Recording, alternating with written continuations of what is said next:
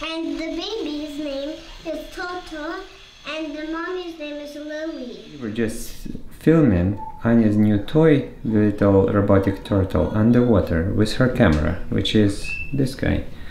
This camera can be submerged and it records sound a little bit. So the turtle that swims around in the bathtub is much noisier underwater than it is in the air. This is exactly what we're studying in the lab.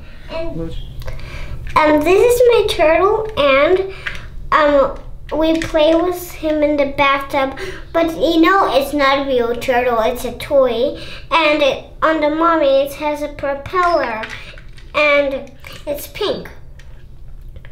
So when you turn it on, it moves, and the turtle moves with it, but the baby doesn't because it's apart. And it has this little thingy that sticks, and it sticks right here on the starfish.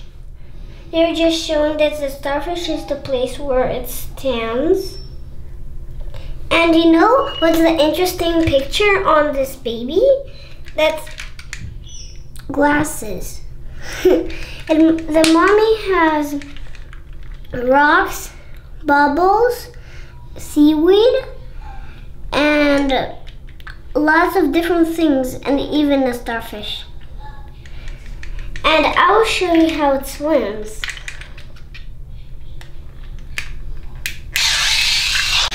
You see, the baby sits slightly to one side of the mom. So the mommy turtle swims in circles.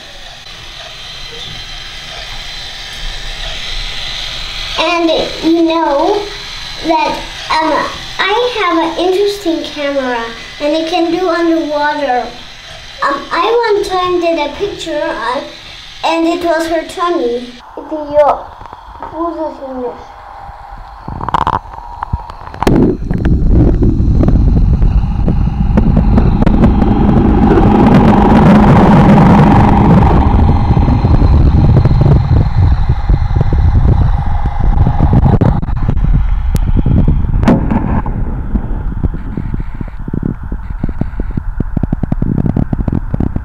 And on the tummy,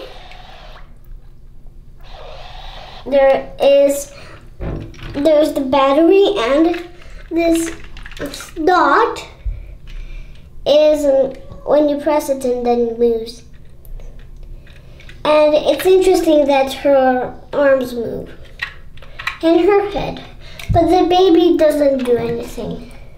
They stay up top, and I didn't know how it made it because there's no air inside it like a balloon, and it doesn't pop. That's only the thing. Maybe the umbrella is pushing it so.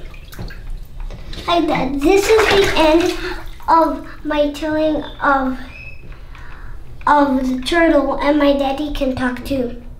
So this is the end of our story of the turtle, the swimming turtle and her baby.